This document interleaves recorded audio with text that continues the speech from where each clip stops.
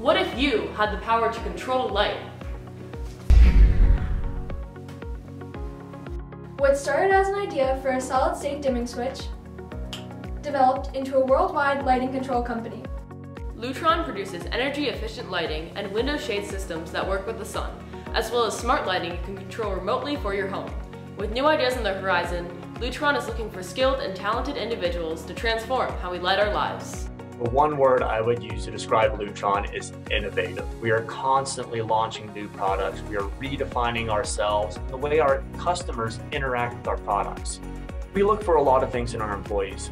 We value flexibility, hands-on skills, problem solving, and a willingness to try new things. Manufacturing is cool. I get to work with lasers and robots and really great people. Every day we get to take these tiny little pieces that have a very limited use, put them together, and the next thing you know, we have something that can create magic.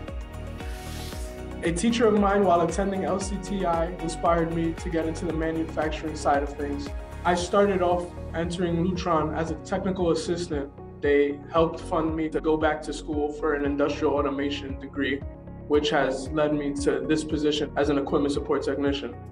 I've been to plays on Broadway and Madison Square Garden to watch the Knicks play. You see how the lighting plays a big part of the mood in the room.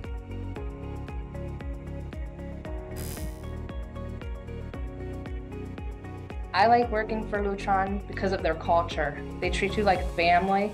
Lighting is important because it lights up our world. Without lighting, we'd be in the dark.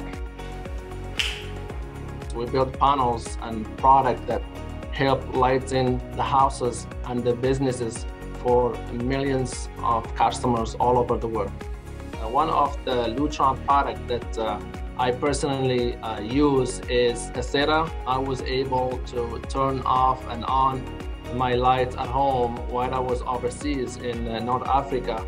Lutron is a great place to work. It's a company that takes care of people. Anything around us, it comes from manufacturing. And so manufacturing is the future. How will you brighten the future?